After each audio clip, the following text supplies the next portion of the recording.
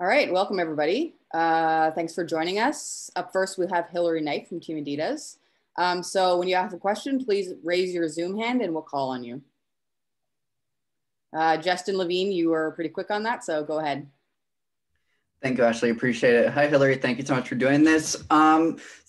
I mean, we look at the successes of this weekend, and it's bigger than the game. So, to you, can you just talk about how much it meant to you to be on the big stage at Madison Square Garden tonight, and let alone that, but score a goal and show young girls, what you can strive to be?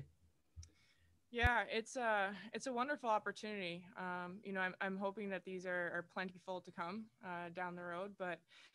I mean, you're talking about the most iconic sports entertainment venue in the world, and to be able to lace them up, be a part of the first women's professional hockey game on that ice is pretty epic. So a wonderful opportunity to showcase to the world, continue to do what the PWHPA does, and fill the gap of having a dream of playing at the next level and having a sustainable professional league. So this is just one step along that journey, and I'm hoping that some girl that tuned in tonight feels like she can be here, and hopefully we build something by the time she's grown in this age to be able to go out there and make a livable wage and do her best of pushing the game forward in her own way. Amazing. Thank you.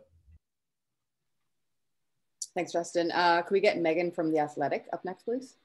Oh, I got the full Megan treatment. Hi, Hilary. I have two quick questions for you. One, when Billie Jean King is out there before the game saying, look up at that ceiling because you're about to bust through it, like, first of all, are you looking up at that ceiling, and then what are you thinking as she's saying those words?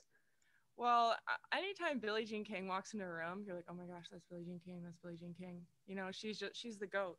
She started all of this for us, the biggest movement for women.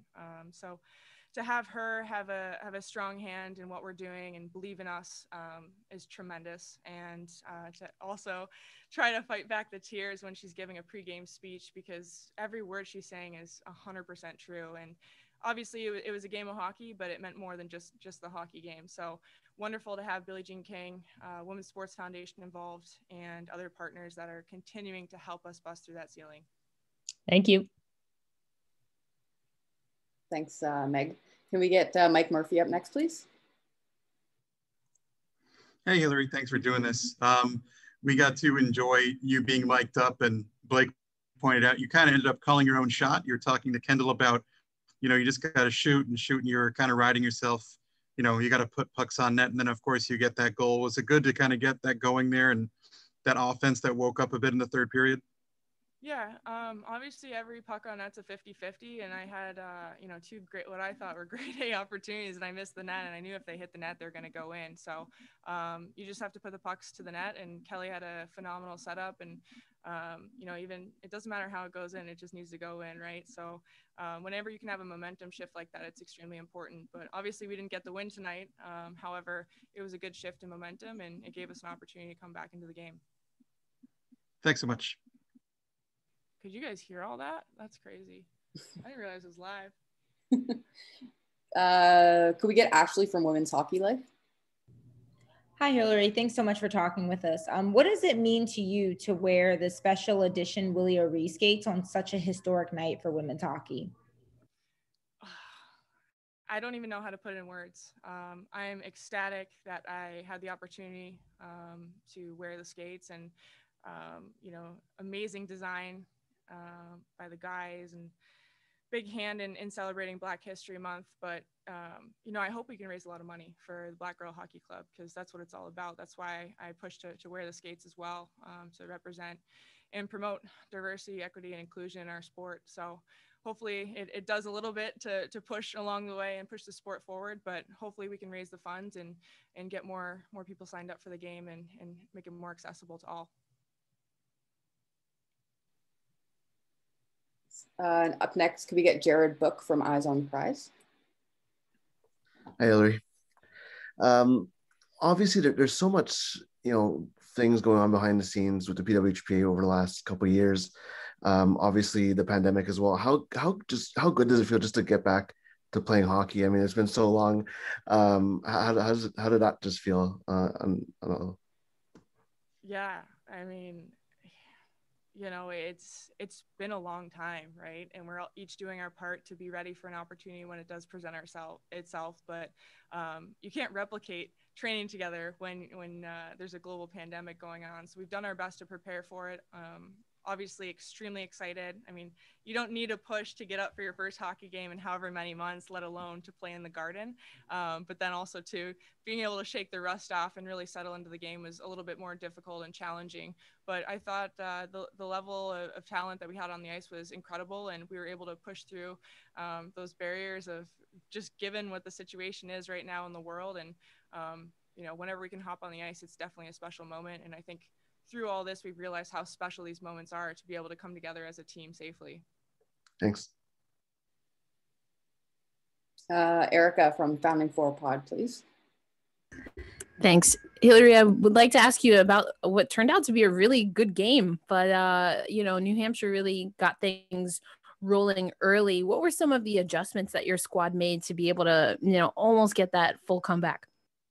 Yeah, you know, we came out flat the last two games, so we're definitely gonna have to go back to the drawing board and figure out how we can get some more energy coming in right after the puck drop. But adjustments, we kind of switched the lines up a little bit, made our focus a little bit differently. But honestly, it's a 50-50 battle, right? Whenever you don't have the puck, so you need to be able to go out there and play a little bit more gritty. So I think we're gonna go back to the drawing board and work on some things and bring that into Chicago.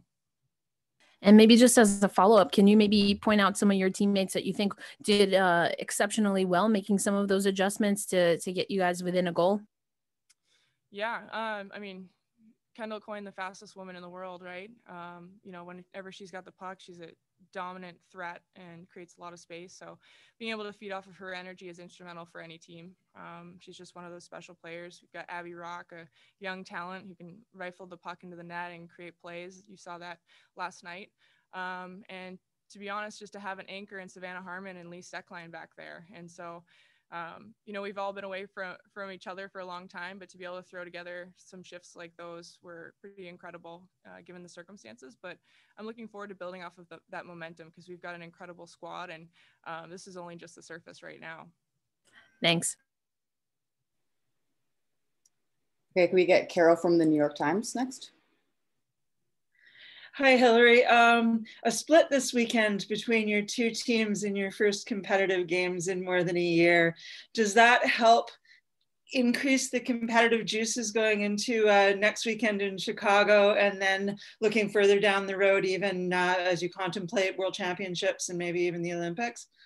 Yeah, I think a split never hurts anyone, right? It just gets everyone riled up a little bit more. But you know, we've got the secret prize pot on the line, so there's the money incentive, but there's also the pride incentive, right? And we haven't played a game in forever, and you know, putting your best foot forward and wanting to win. And you know, I think everyone can agree that they hate to lose. So this is a very competitive squad. So definitely going to build off of this momentum moving forward to another Minnesota, New Hampshire battle in Chicago. Awesome, thank you.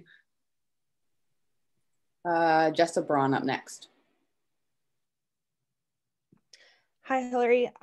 So Abby Rocks had quite the weekend debuting as a pro hockey player. I'm just wondering what you feel like her potential is heading forward in pro hockey and even the national team. I think she's going to be the best player in the world, plain and simple.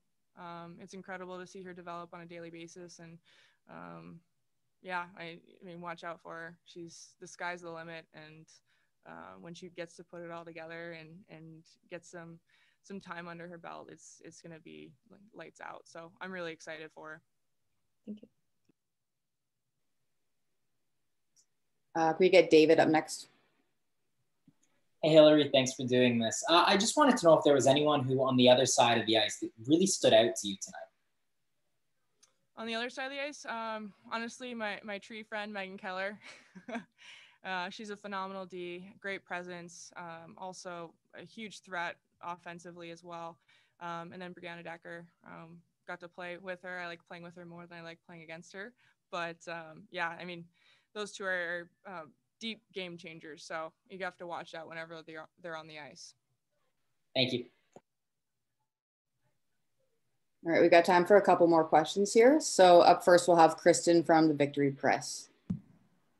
Hi, Hilary. If I'm not mistaken, excluding international play, the last time we had a post-collegiate women's hockey on national television would have been the 2019 Clarkson Cup, which seemed like a moment of great optimism at the time. And obviously, a ton has changed in the women's hockey landscape since then.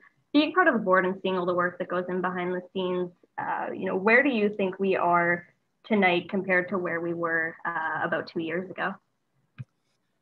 That's a wonderful question. I'm glad you asked it, just because I think what the PWHPA is doing and the people who are involved have moved mountains, considering a global pandemic has hit us. And to be able to secure valuable partnerships and sponsorships when other sports and other industries are losing billions of dollars just goes to show that people believe in us, they see the value in us, and they're willing to go forward on this journey with us. So really ecstatic. It's a lot of work. We wear many, many hats. There's a handful of people behind the scenes, too many to mention, but I think everyone has a very, very strong belief in what we're doing and is very excited about the future. So we're in a wonderful position moving forward, and these relationships and this value is only going to continue to grow and flourish. Awesome. Last question. Can we get Alex from NBC Sports, please? Hey, Hilary. Wanted to follow up on Abby Rock. Obviously, you guys have the Badger connection, but didn't overlap. And I'm curious just when you first met her, when she came on your radar. Oh, man, years ago. I remember asking one of our teammates, because she was new into camp, and I was like, who's that? And it's Abby. I'm like, why isn't she on the senior team, right? We need to give her the opportunity. But sure enough, she had an incredible breakthrough last year at the rivalry series. But her skill set is just outstanding. And as I said before, when she can put it together, it's going to be lights out. So watch out whoever's on the other side. But it's the responsibility of making sure that we develop the right type of talent and give her the right resources so she can put it together. But I think last night was a tribute to what she's capable of doing. So many good things to come for her. Great. Thanks so much, Hilary. Thanks, guys.